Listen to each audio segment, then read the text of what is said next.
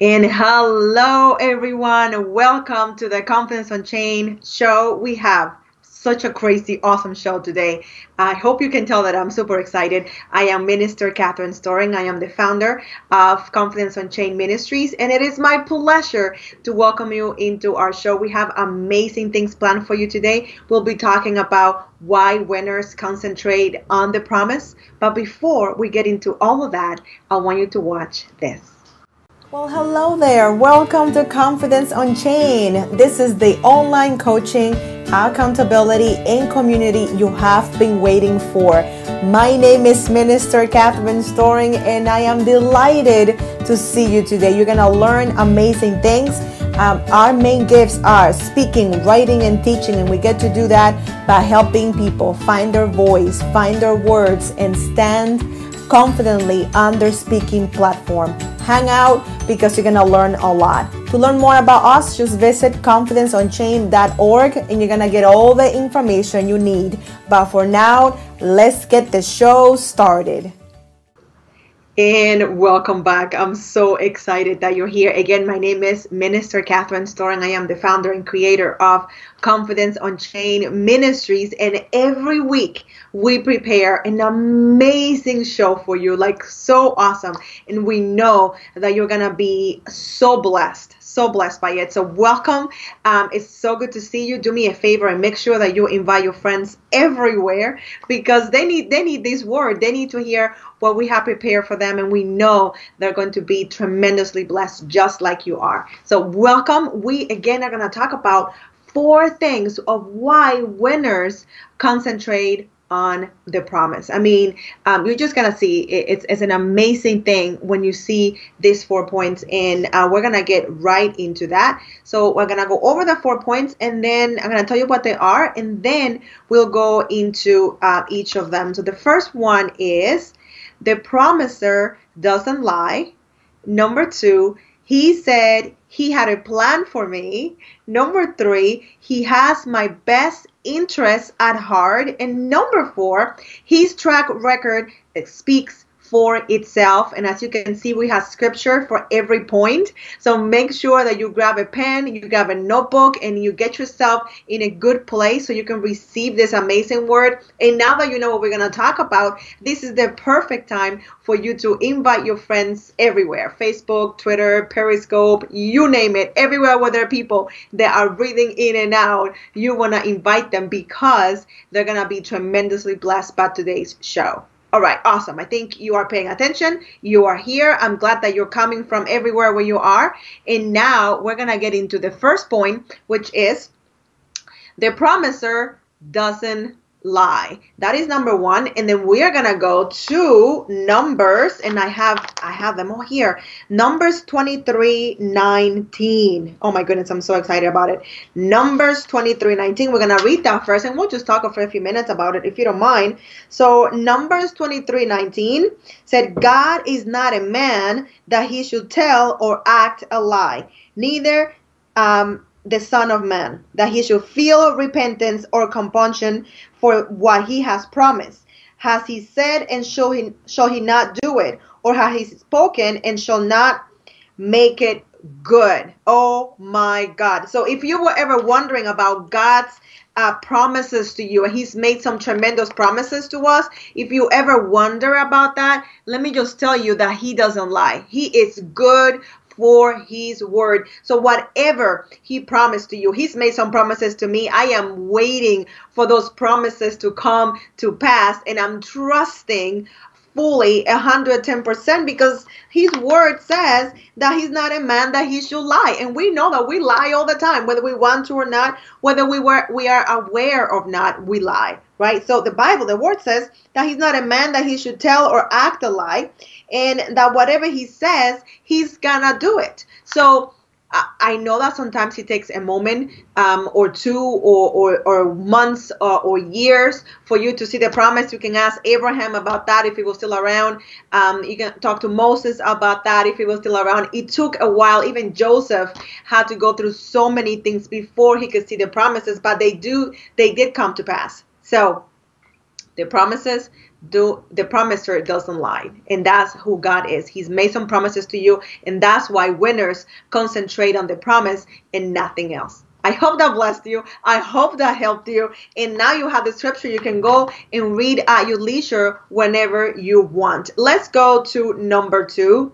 He said he had a plan for me. And I love this scripture. And I know that we're very familiar with it. But you know what? I'm going to read it because it's good. It is so good. And sometimes when we know a thing, we are so prompt to say, I know that, Catherine. I don't need to read that again. I know that by heart. I known it for a very long time. And right now that's not going to help me. But sometimes, just sometimes, you got to go back. You got to go back and really pay attention to the word and not go by memory. Don't stay on autopilot, but really listen to the word. And this is what it says here on Jeremiah 29:11. It says, for I know the thoughts and plans that I have for you, says the Lord, thoughts and plans for welfare and peace and not evil, to give you hope in your final outcome. And of course, I'm reading from the Amplified version of the Bible, which I love it. The Amplified version is an expanded version, if you will. And I love because it gives you a little more always. And he has a plan for you and me. Before the beginning of time, he said, I am going to give you a hope and a future, and it's good for you. Plans for welfare and peace and not for evil. So I don't know what your life looks like now. I don't know what your bank account looks like right now. I don't know what your relationship status look like right now. That's inconsequential. It doesn't matter. That's one of my favorite words, inconsequential. Is something is happening, but it's of small importance. It's really not a big deal because he has a plan. And the beauty of it is that God doesn't have beginning or end. It means that he already knows your future because he put it together. So he's already at the end of your story and my story. So that means that he knows that my plan is real good. Can I just bless you with that for a moment and get out of what you think you already know and really understand that the plan that he has for you and me, it's a good one. It's a great future. And no matter what's happening right now, it can be crazy right now. It can look like you're out. It can look like you lost the race and nothing good's going to come of it. But I want you to trust. We already learned that he doesn't lie. And now we know that he has a plan for you and for me. And the plan is for good and not evil. It's a plan of peace. So I want you to appropriate that promise. I want you to hold on to it and don't let go. No matter what you see in your life right now, no matter what is happening right now, remember that he said, for I know the thoughts and plans that I have for you. Because he's your creator and he wants the best for you. And sometimes it takes a little longer. You know why? Because you might not be ready.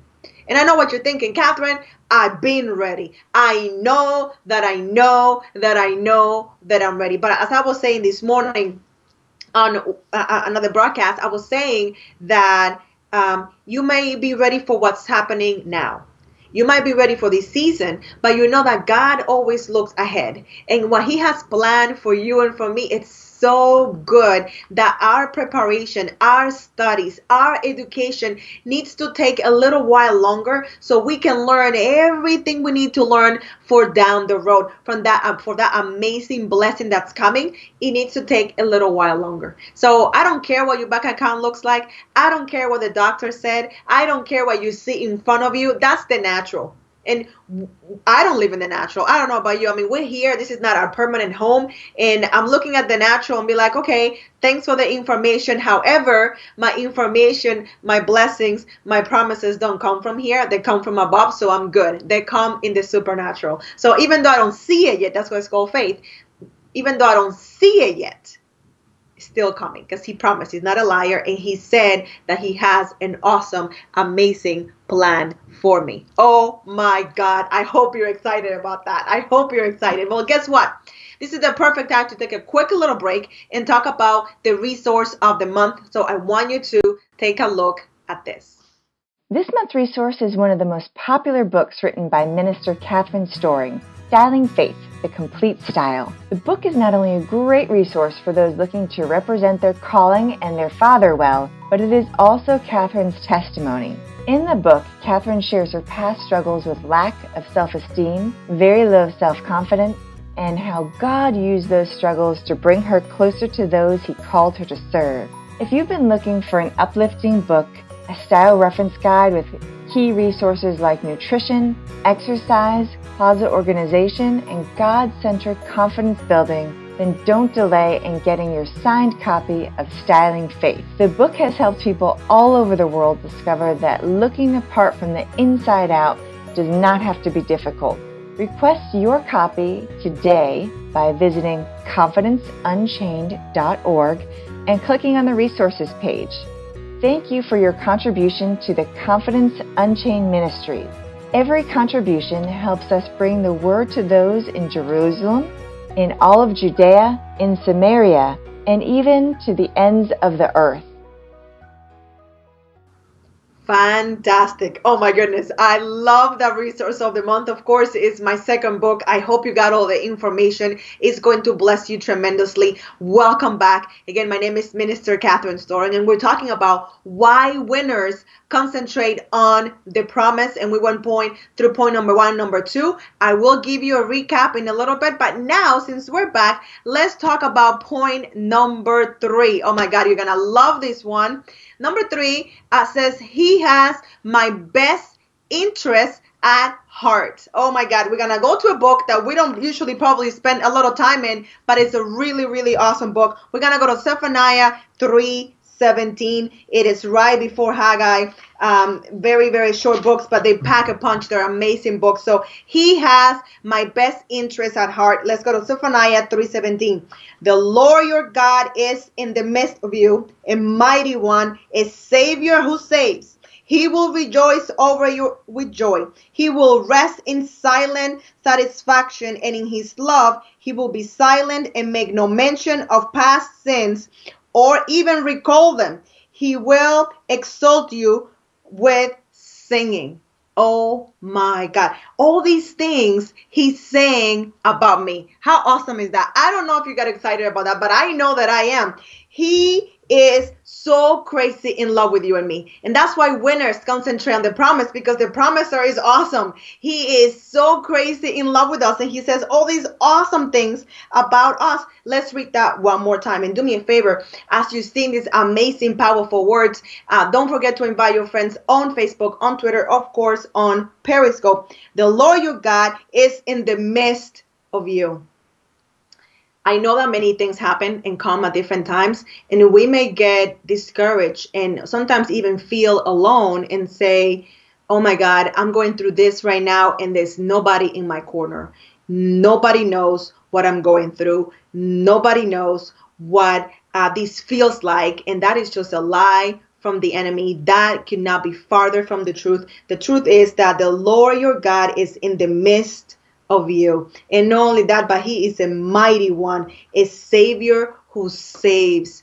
I don't want you to go into this place of defeat and feel like something that is in front of you that is making you feel defeated is bigger than your God. He is a mighty one, a Savior who saves. So whatever is in front of you that is making you feel defeated, is making you feel like you're at the end of the road, I want you to know that your God is for you, that He is a mighty one, He is in the midst of you, and that He has your best interest at heart. Let's continue to read. He will rejoice over you with joy. He will rejoice over you. He is so crazy in love with you. Whenever you're happy, He's happy with you. He will rest in silent satisfaction. You can rest in His presence. You can just feel His presence and be like, I don't want to be anywhere else but in His presence.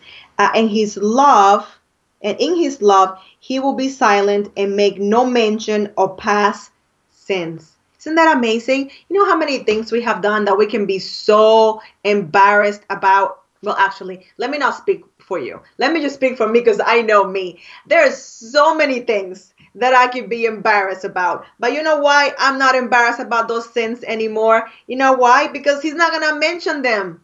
I already repented. He already forgave me. That stuff is done with. It's under his feet. He doesn't care about it. Jesus died on the cross for all of those things. So I'm good. I don't have to feel shame. I am A-okay in his presence. He will exalt you over with singing. With singing. Do you see how he is put everything in place for you? How he's crazy about you? He's giving you peace. He's going to keep you safe. He's going to rejoice over you. He's going to give you satisfaction. He's going to give you his love. He's not going to remember all those horrible things that you have done when you didn't know him, and even when you knew him. He's not going to talk about any of those things. That stuff is over. It's done with. Isn't that an amazing blessing to know that he's not going to hold that over your head anymore? So it's time for you to let go of those things, because I know we can be so good. Am I speaking truth right now? Can we be so good at holding us back and remembering over and over again all those things that we have done when we should have known better, when we didn't wait for him and went and got an Ishmael, when we didn't want to wait for an Isaac. I mean, so many things that we have done. And we can say, I'm not worthy. I should not try to serve you because I'm a disgrace. And listen, even if you did nothing wrong, you still would not be worthy.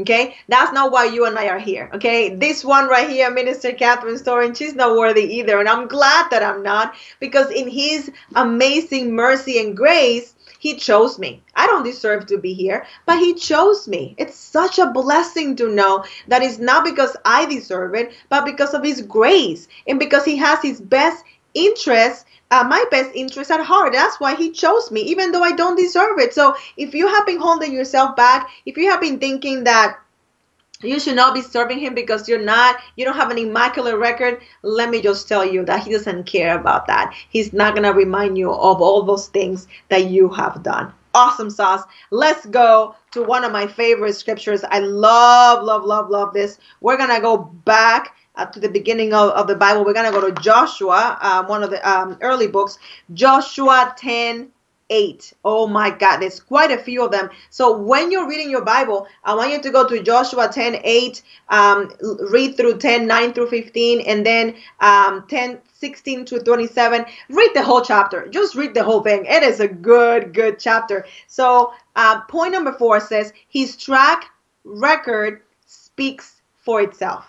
His track record speaks for itself. And if you are familiar with Joshua, you would know that he took over for Moses because he was, an old age, and he would not enter to the promised land because something that he did before, and we're not going to get into that, but he just couldn't get into the promised land. So Joshua took over. He was going to take the people, God's people of Israel, into the promised land. And there were so many things that were happening. So many things, and it can be so scary to be like, how am I going to do this thing? And you're promising all these things, but are you really going to be there for me? Are you really going to come through for me? And we can just talk ourselves out of the blessing. Have we not many times talk ourselves out of the blessing because we doubt, because we think, but he promised me something so big. Something so big, and you start doubting. And can I just tell you that we can trust him. We can trust his track record. So let me just show you one instance here. You have to read the entire chapter, Joshua chapter 10. It's really good. But let me just read you. Start reading from verse 8. And the Lord said to Joshua, do not fear them, for I have given them into your hand. There shall not be a man of them stand before you. So Joshua came upon them suddenly, having gone up from Gilgal all night. And the Lord caused the enemies to panic before Israel, who slew them with a great slaughter at Gibeon, and chased them along the way that goes up to Beth-horon, and smote them as far as Azekah in Makkedah. Listen to me. So Joshua goes from, are you sure we're going to win? Like, I don't know. There are many, and we're not really an army. How are we going to fight these people? And God just like, do not fear them. There are some giants. I feel very strongly about this. There are some giants in your life right now, and you're like, they are bigger than me. They're about to get me. They're about to get me. I don't think I can get through this. I think they got me. I think I'm going down. And they look like a Goliath. And you look as small as David. But God says today, do not fear them, for I have given them into your hand. If the Lord delivers you, there is nothing, there is no one, there's no situation bigger than him. There is nothing that is stronger than him. He's got you. He is crazy in love with you. He already said that, we already went over. He's not a man that he should lie. If he says that you're going to be a conqueror, you are going to be a conqueror. Do not be afraid. For I have given them into your hand. There shall not be a man of them to stand before you. Think about that for a moment. That's a very big promise. And then throughout the entire chapter, there was instant after instance that Joshua depended on God every step of the way. That's why I asked you to read the entire chapter. There's so many scriptures there that you need to read, like 4 instances where God delivers Israel. He's right with them every step of the way. Why do we have these stories in the Bible? You know why? Because there are going to be moments in your life and in my life that we need some reassurance. We need some evidence that he has been with his people before. And what better way than to see him act in a supernatural way, in ways that make no sense. You're like, how is he going to do that? How? Well, he does it over and over again because his track record speaks for itself. Oh my God, I hope you got a good word. I hope you wrote down all those scriptures because they're going to bless you tremendously. Before we go into this show's recap, let me just talk to you a little bit about something that's coming up very, very soon. It is an event that I am going to be speaking at. Actually, this Saturday, March 11th, I am going to be in Raleigh, North Carolina. Can I just tell you that I am part of the Dream Team speaking tour? It's an amazing, amazing tour. We started in Atlanta and we just brought the house down. It was unbelievable. It was a 2-day event. And now we're taking the same speaking tour with a new word all the way to Raleigh, North Carolina. We're going to be there 1 day only, March 11th from 9 a.m. to 6 p.m. And it's going to be fantastic. If you have not been listening to our broadcast on Mondays at 10:30 a.m. and Thursdays at 10:30 a.m., you need to, because we already started doing some previews of what's to happen and we are almost sold out. So I'm telling you this right now. You see the information. I don't know if we still have some tickets available, but you want to head over to the website, thedreamteam.live, and get your ticket now before they're gone, because they're flying off like crazy. It's a space that is limited in seats, so you want to do that. The other option that we had to add was a live stream option that is private, and you're able to get your ticket also at thedreamteam.live, and you'll be able to see Tina Moore Brown, Pastor Kimberly Jones, and yours truly, Minister Catherine Storing. We are so excited. Like, oh my God, today we were just on fire. And of course, as usual, our talks are always aligned. We never talk about the title. We never talk about the content. And every time we start, you could see Tina saying, hey, that's what I'm going to talk about. And then PK says the same thing. And it complements each other. It's never the same, but it just enriched whenever the other person ended. It's really amazing. We'd love to see you in Raleigh, North Carolina. So that's what's happening this weekend. I'm so excited about that. So now that you know everything that's happening, let me give you the recap. This is gonna be awesome. Let's go over those 4 points again that we talked at the beginning of the show. The promiser doesn't lie. And again, you want to go to Numbers 23:19, and he'll tell you all about who God is. Number 3, he said he had a plan for me. And we are so very familiar with Jeremiah 29:11. I want to encourage you to read the Amplified version because it's a good one. And I don't want you to stay on autopilot on that one. Number 3, he has my best interest at heart. Yes, he does. We talked about how many things he's going to do for you. Definitely read that one on Zephaniah 3:17. Amazing word. And for last but not least, his track record speaks for itself. He has delivered his people over and over again. He continues to do that from the beginning of time till now. And you can read the entire chapter 10 of Joshua. It's an amazing place where in 4 or 5 different instances, he shows Joshua that he is with his people and that he is doing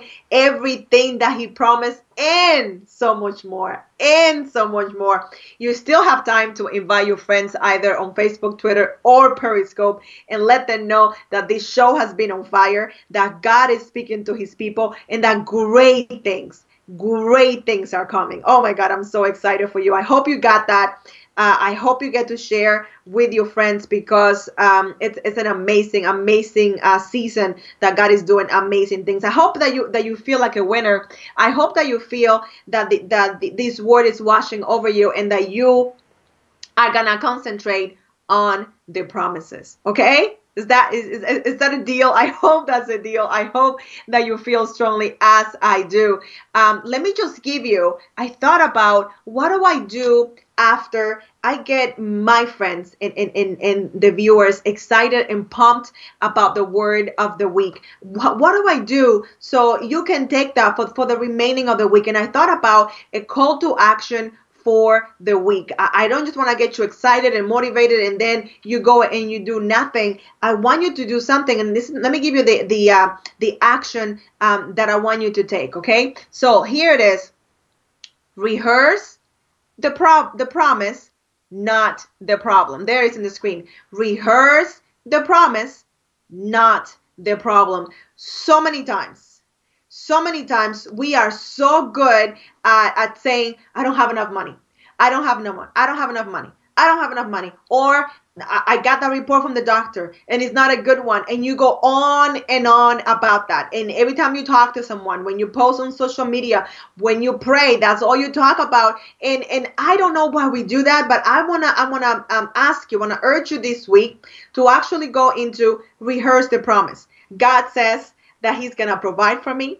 He says that he is my source. He says that I am the head and not the tail. He says that he went to prepare an amazing fancy pants place for me, that whatever happens here doesn't really matter, that he has a plan for me. I want you to go over all the things that we talked about today, all those promises that we went over, and I want you to speak those over yourself over and over again. I'm not saying that what you're dealing with right now is not there. That's not what I'm saying at all. All I'm saying is that he has a plan for you, that you might as well. If you have to rehearse something, why not rehearse the promise? Okay, you're gonna feel better. You're gonna be able to continue to do exactly what God has called you to do. So guess what? It's a win-win for everybody, because when you encourage yourself, you get to encourage somebody else. So for the rest of the week, I want to encourage you to rehearse the promise and not the problem.